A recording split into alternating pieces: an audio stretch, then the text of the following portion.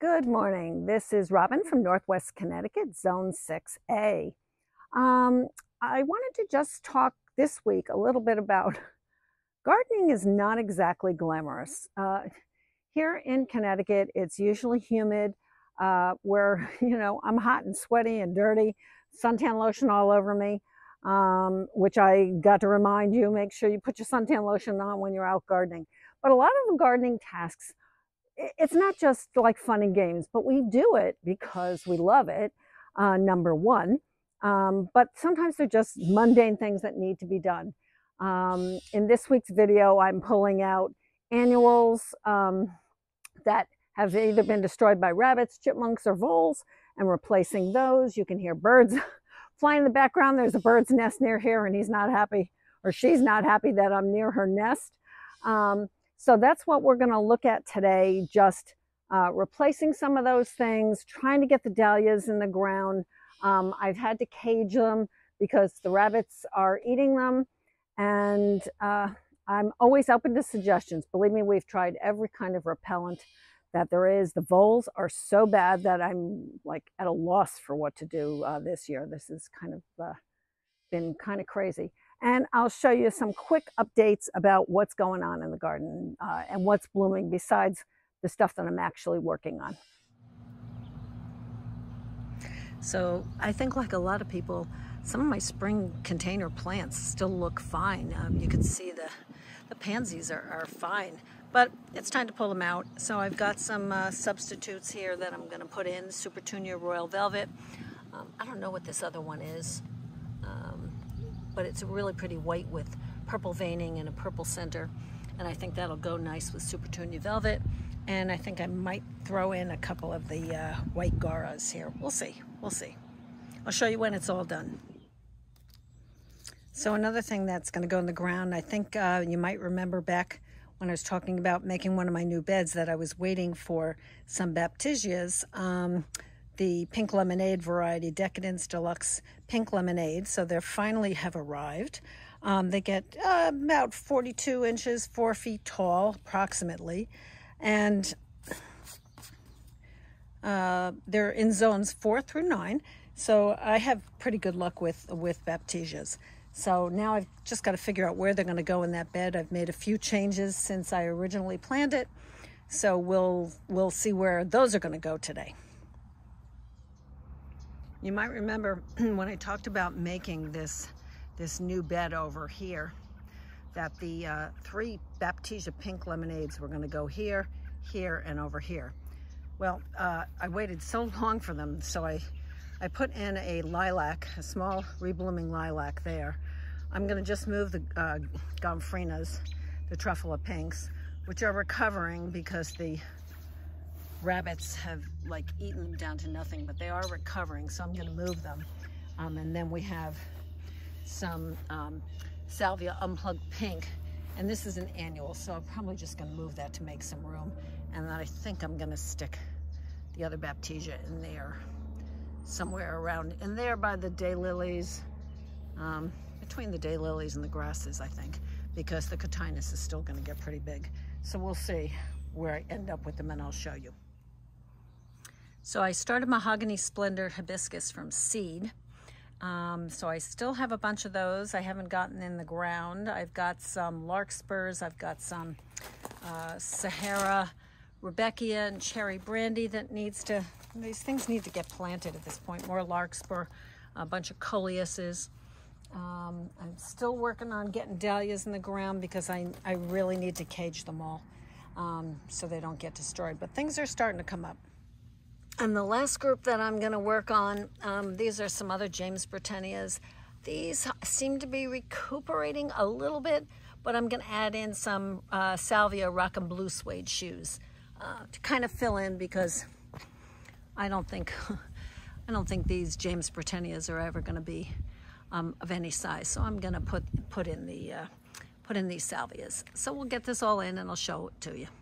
But they're really pot bound, so I'm just going to loosen the edge, the bottom, loosen the roots a little bit. I'll add some Biotone starter fertilizer, water them really good, and hopefully they'll fill in a little bit where the James Britannias have been destroyed by rabbits and chipmunks, and maybe they'll still continue to recuperate. These are looking a little better. The other 10 I had to pull out.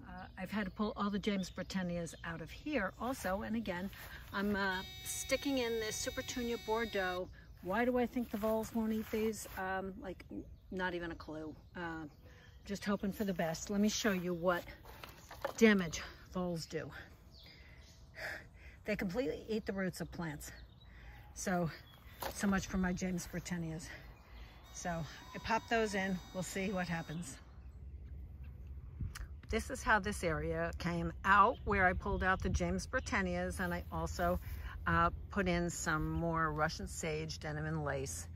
Got a nice big dahlia here called Mrs. I de Verwarner. I can never say that. It's really pretty pink dahlia. So these have survived the night. So let's see if everything else did. So let me give you a little tour of what we've done in the back here. So we've set up a really fine mesh rabbit deterrent, I hope. They ate all the marigolds, so I gave up on that. I have some lettuce in there. I have flowers in here, Sahara, some purple basil, some calendula, some cosmos. I have in the bags, I have some orleia, some celosia, some marigolds. I'm getting ready to remove the ranunculus.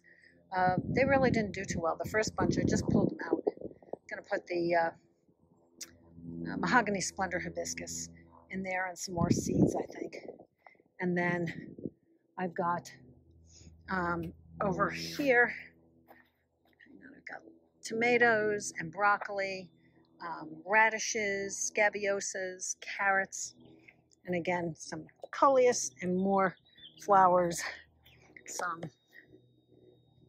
there's sweet pea, I can't say it, Lathyrus, L-A-T-H-R-U-S, something like that. I'll put it on the screen.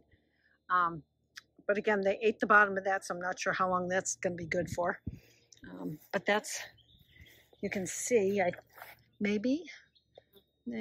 probably not, the very fine, let's see if I can get that, the very fine mesh we have there. Well, as of right now, so far so good. You can see that we've got the spireas, the Hosta Brother Stefan, and then the Supertunia, Supertunia Bordeaux. So all along here. So I don't know, my fingers are crossed. I'm hoping that stays, we'll see. Just a sneak peek here, Elsa Spath blooming on this arbor that has wisteria all over it. And it looks like some of the, looks like some of the clematis is peeking through. It's got a hard battle because this wisteria is just crazy taking over. I mean, it is. I mean, check this out. I mean, I can't even get over how much it's grown since we hacked it to the ground earlier this year. So I pulled out the pansies, and so I put in, like I said, the Supertunia Royal Velvet, and I'm not sure what this other variety is. Didn't have a name. It's so pretty though. It's like white with the purple center with the purple veins. I could only fit 4 in here. The Enkianthus is way bigger root ball at this point, and I just couldn't squeeze more in there. But these will really fill in, and you know, you'll have it'll fill in that whole area. So when it gets to a decent size, I'll show you what it looks like. The Goras ended up over here in this bed. I couldn't fit them in the container with the Enkianthus. There just wasn't enough room, the root ball, and that was too big. So it's over here next to the Chamaecyparis soft serve gold. So it'll fill in this area behind coneflowers. Price is White. That's getting ready to bloom. And we have a bunch of dahlias over there behind it. And we have some flowers planted in the back there. So we'll see what that all looks like. We've got all the Newly Noir, sorry, I always call this the wrong one. Newly Noir coleuses, so hopefully they'll start putting on some size. I feel like things have grown very slowly. And I think some of that is just that we haven't had a ton of heat. It's a very warm weekend this weekend, so I'm hoping we'll see some decent size on some of these plants. I mean, even the annuals like Supertunia latte down right here. It's time for these things to start growing. So this is Geranium Roseanne. I just wanted you to see, I talked about, I mean, it's a great ground cover, but it really can get to be a pretty good size. You can shear it back after it blooms, and it'll come back. It's in here with daylilies and yarrow that is self-seeded itself, and my little fountain here. Little fountain, so you can see it. There we go. Kind of buried underneath this crabapple tree and the salix. Another annual update that I haven't had to change, and I did this one last year and I really loved it, so I'm trying it again. Supertunia silverberry and salvia playing the blues. They both get to be a really nice size. They fill this whole area in. You might remember I had this filled with tulips in the springtime. So this is looking pretty good.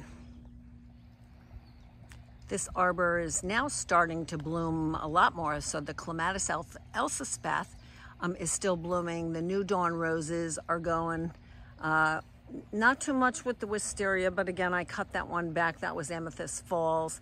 And then I've on the side over on that side, I have the Autumn White Clematis. Let's see if I can get in here. And here's a New Dawn rose.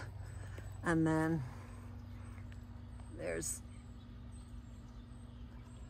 elsaspathe. We've got a few of those coming up there. Very pretty. Very pretty. And when it's completely covered, it draws your eye the minute you pull in the driveway. I'm not sure if you've ever seen a mock orange, Philadelphus. I wish to God you could smell this thing. It is gorgeous.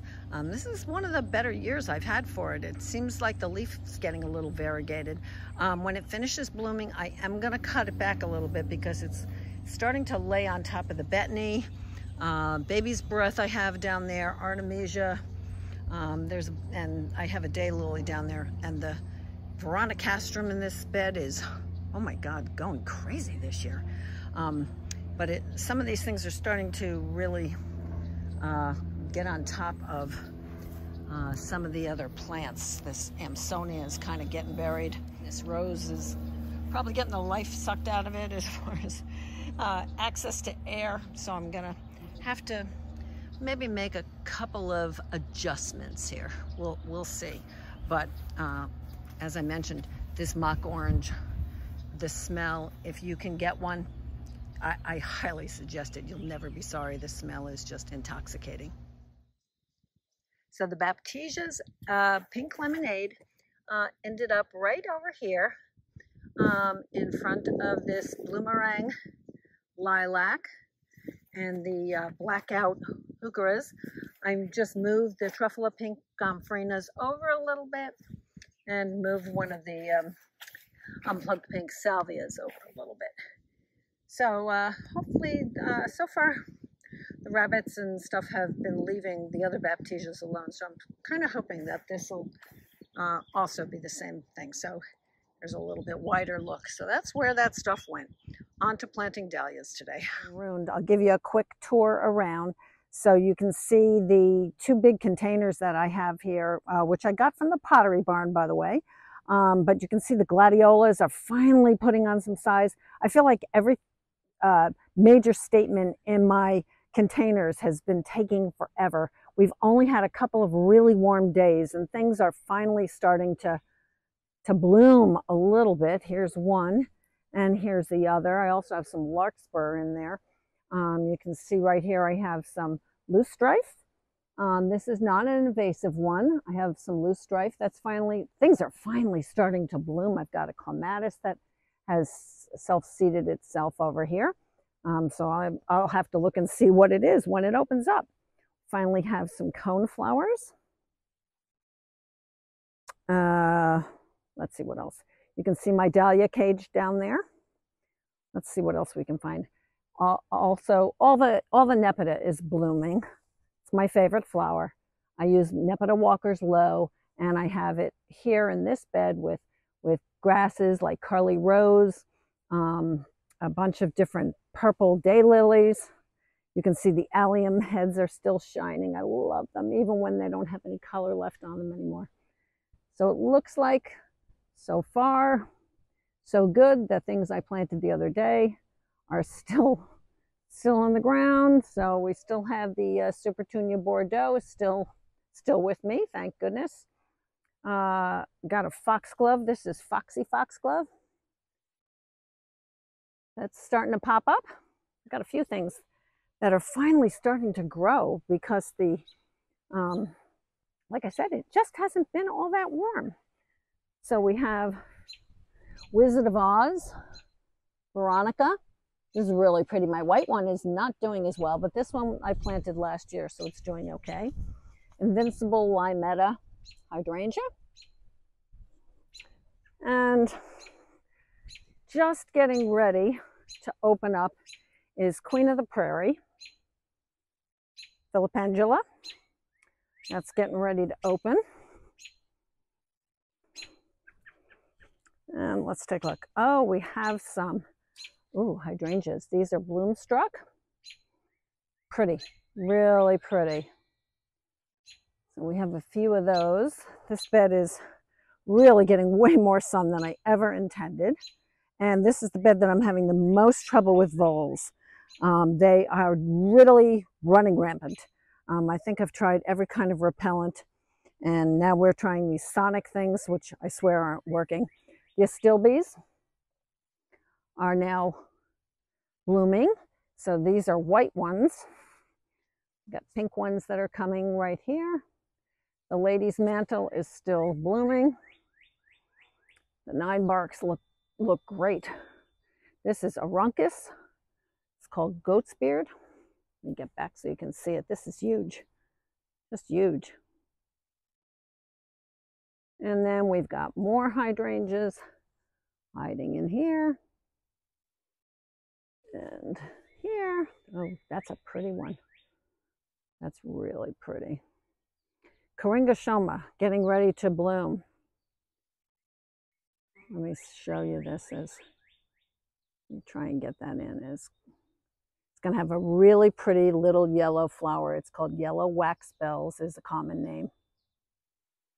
And heading over this way, one of these days I'll sit on that bench again. So where I pulled the James Britannias out, these are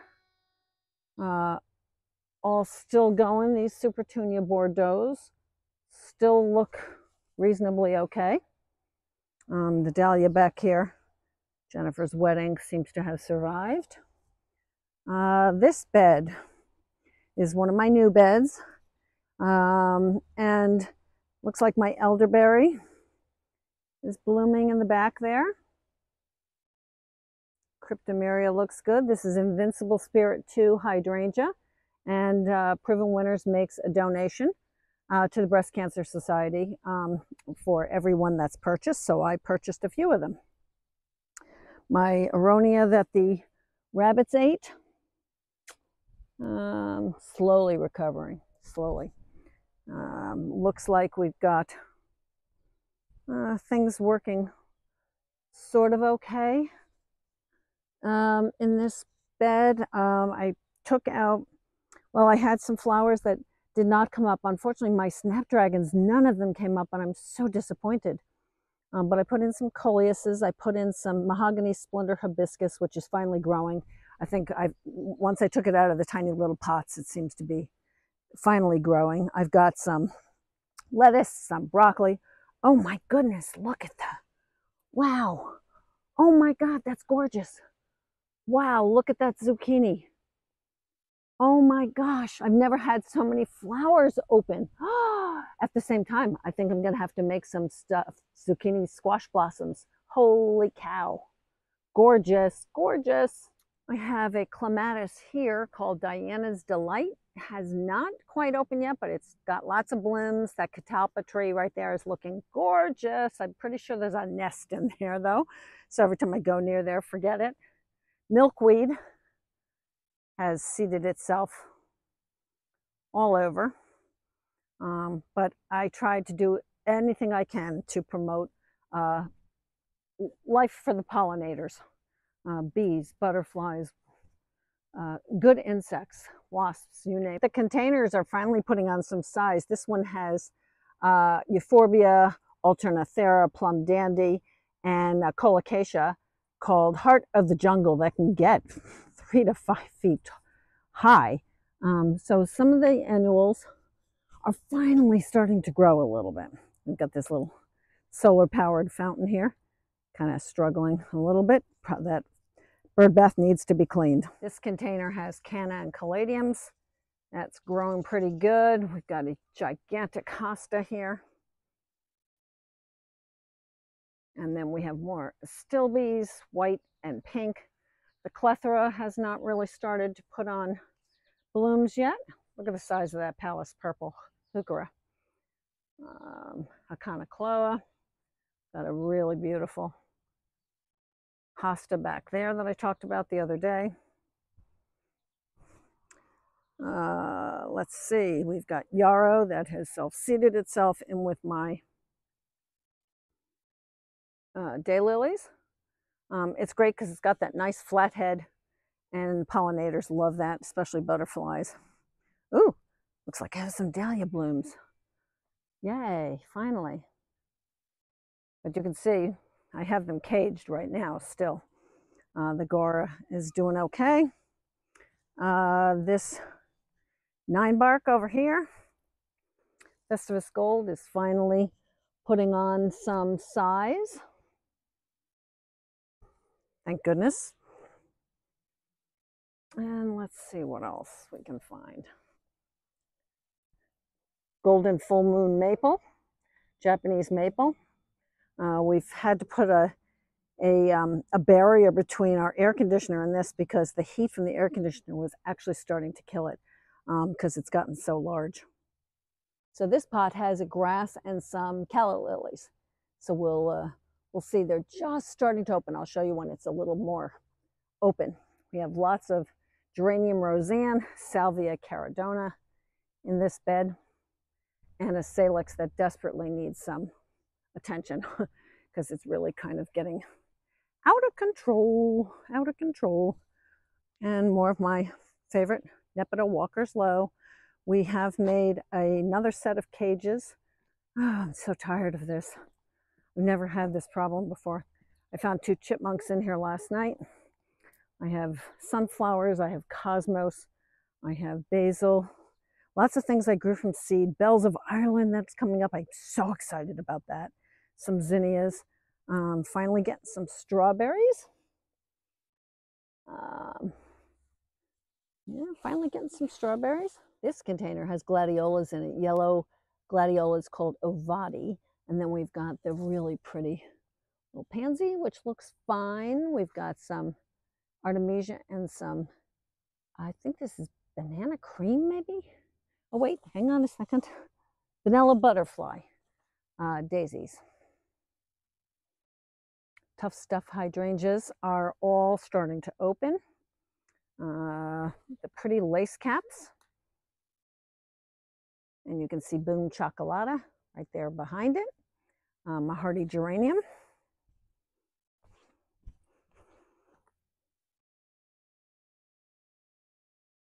And then I have another 3 over in this bed over here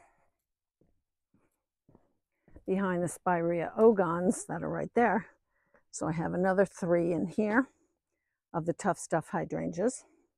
And then I've got some roses behind them and a spruce in this bed that's also gotten way big. That was like 5 feet high when I bought it. Jesus, crazy.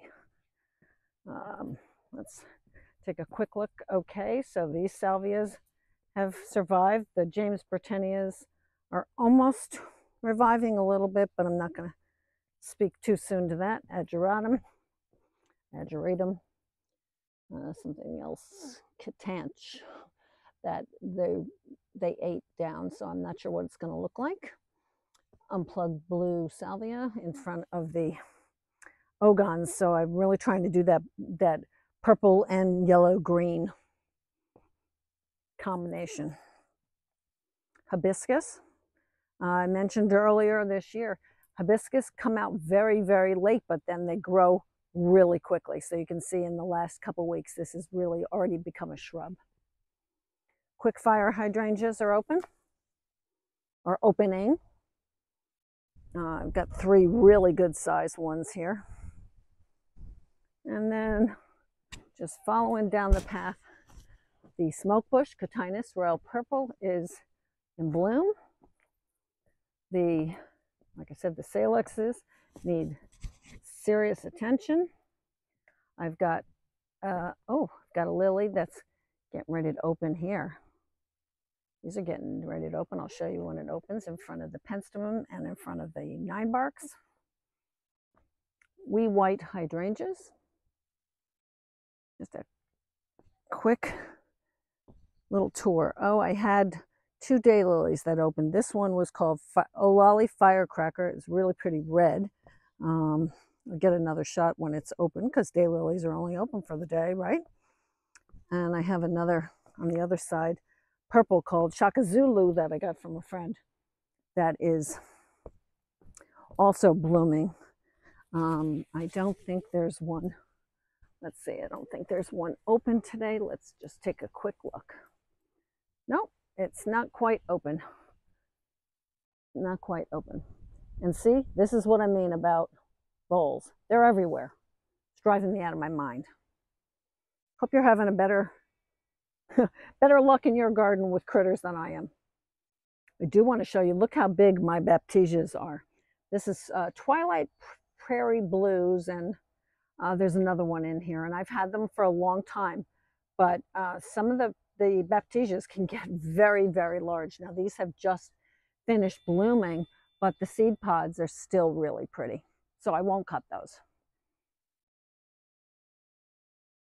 Calycanthus sweet shrub. This is also blooming, and I am gonna have to cut this back a little bit because it is monstrous at this point, and it is also completely shading the daylilies that are underneath it. This little river birch, oh my goodness gracious. I've actually shaped that up a little bit this year, but I can't even get over how big it is. Just because you think something says dwarf doesn't mean it stays small. Just letting you know. We've got some lilies ready to open right there. Some kind of Asiatic lily. Just got it at Home Depot a few years ago to fill in this bed when I first made it. The Veronicastrum is also getting ready to bloom. I see flower buds. Let's see if we can see that. Yep, getting ready to bloom. The mock orange is just about finished. And the betony is also open, which is nice. I love that one. These are Liatris that I planted and are coming up, and what hasn't been eaten. This container has a canna. Canna, toucan coral, and some kufia, and some sweet peas that I popped from seed in the back of that container. And let's see, this is a yarrow called Vintage Violet, and those are all blooming right now. I love that. Love that. Ruby Ribbons grass. What's not eaten? I've got some Agastache. That's all starting to open there. I've got some more Liatris right there. And got some Orlea here that's recouping from being eaten, which is why it's caged. I think, let's take a look. There's the baptisias that I planted, and they're also surviving. So far, so good. I hope you found some of these things interesting and informative, or, you know, just general garden tasks and, you know, what I do to keep my garden looking nice all year. Please subscribe, hit that like button. Always appreciate it. If you're looking for some blogs on gardening, I have some on my website, lenceydesigns.com. I do garden and landscape photography as well as travel photography. So that's why you always see my logo at the end, Lencey Designs Photography. And I really appreciate your support. Thank you so much.